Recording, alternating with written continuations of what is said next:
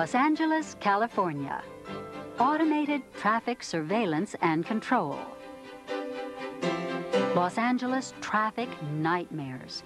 For years, they've been the worst in the nation and among the costliest, producing losses of up to $7 billion a year in accidents, breakdowns, and lost work time.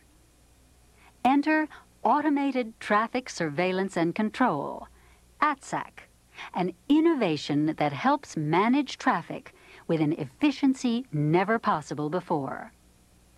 Special roadbed detectors and remotely controlled video cameras measure traffic flow continually. Computers in ATSAC headquarters constantly alter timings of stoplights automatically to accommodate changes in traffic conditions.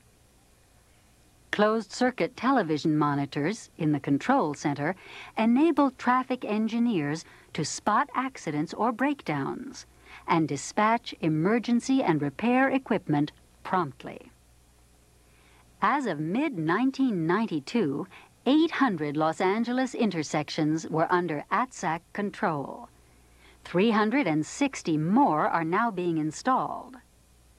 The entire city, 4,000 intersections, are expected to be wired by 1998. In the beginning, there were skeptics, but a trial installation at 120 intersections for the 1984 Olympics performed almost flawlessly and won over the doubters. The benefits of ATSAC have been real and substantial. Commuter travel time has been cut by an estimated 50,000 hours a day. Vehicle stops at red lights have been reduced by approximately 8 million per day.